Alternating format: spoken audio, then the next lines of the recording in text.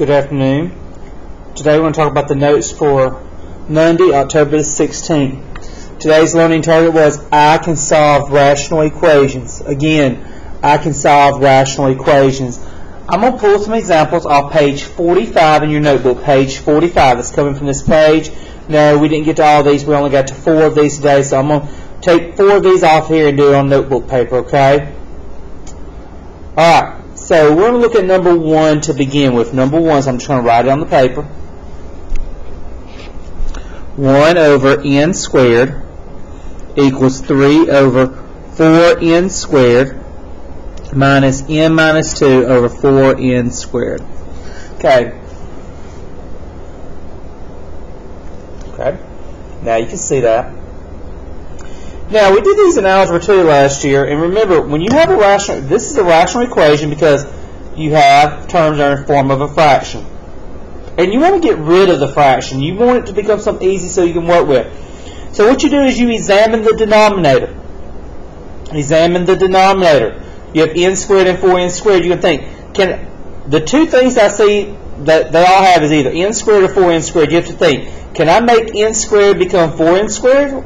Can I make 4n squared become n squared? Well, in fact, I can make this become 4n squared by multiplying this by 4. So my common denominator here will be 4n squared. So my CD would be 4n squared. So what I'm going to do is multiply everything by that common denominator so I can get rid of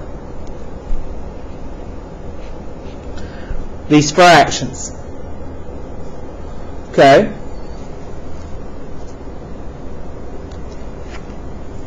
The n squares cancel out. I'm left with 4 times 1, which is 4, equals the 4n squares cancel out. I'm left with a 3.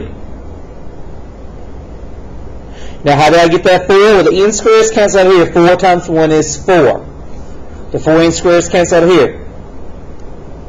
These 4n squares cancel out here. So that's a minus this. And the reason I put this in parentheses here is a minus that. What does that minus do? Changes all the signs. That's going to be a negative n. That becomes a positive 2. 4 equals 3 and 2 gives me 5. 5 minus n. I'll move that 5 over. Negative 1 equals negative n. Divide by negative 1. 1 equals n.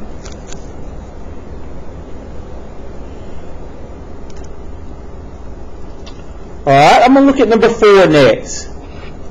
2 over m squared minus 14m plus 48 equals 2 over m squared minus 14m plus 48 minus 1 over m minus 6.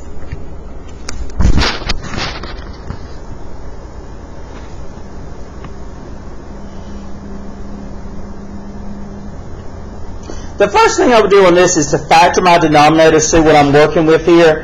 That's easy. That's going to be m minus 6 and m minus 8 equals 2 over m minus 6, m minus 8. Okay, now look at your common denominators. You see that m minus 6 and m minus 8 is common throughout it. Why don't you think a minute about what you think the common denominator will be?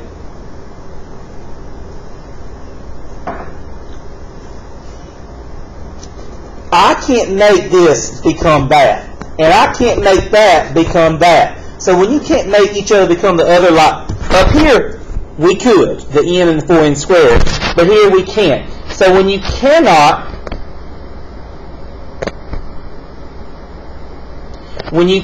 make them, you settle for both of them. So my CD here would be m minus 6 and m minus 8. So I'm going to multiply everything by those common denominators.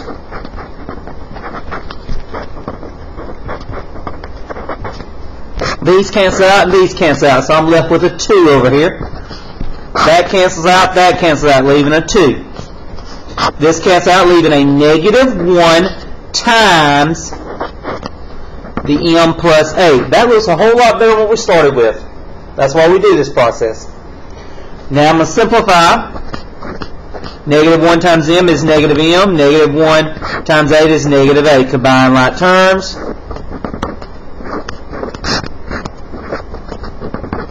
Divide by negative 1. Negative 8 equals m.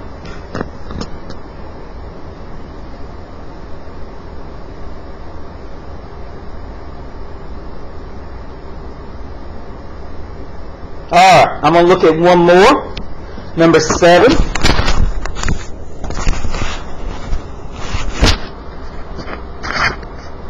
We have 1/3 minus x plus 8 over x plus 6 equals 4x plus 12 over 3x plus 18.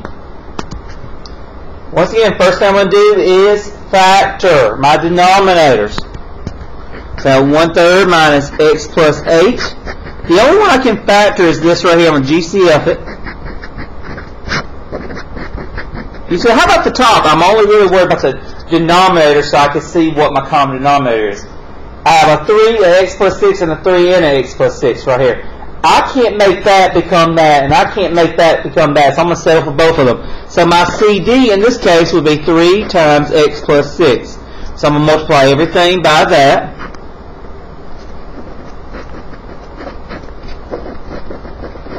Love it when things cancel out over here, so you're left with 4x plus 12. Here the 3's cancel out, you're left with 1 times x plus 6. Remember, that's a negative. The x plus 6 cancel out, you're left with that 3. So you got to say 3 times, so I'm going to put a 3 right there. If I get that negative. Now I'm going to distribute. X plus 6 minus 3x minus 24 equals 4x plus 12. Combine like terms, negative 2x. 6 and negative 24 will give you a negative 18. I'm going to bring this up here so you can see it. Negative 2x minus 18 equals 4x plus 12.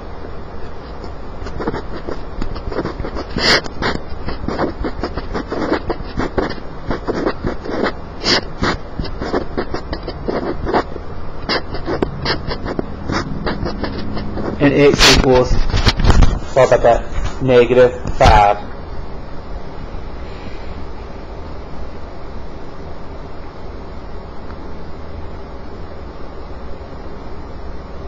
Okay? Your homework on this tonight is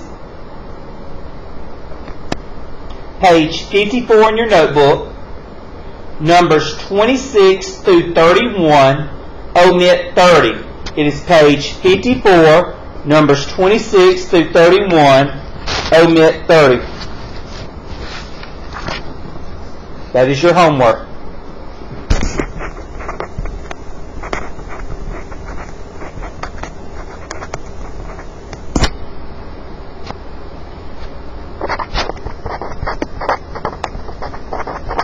We're going to continue with this tomorrow.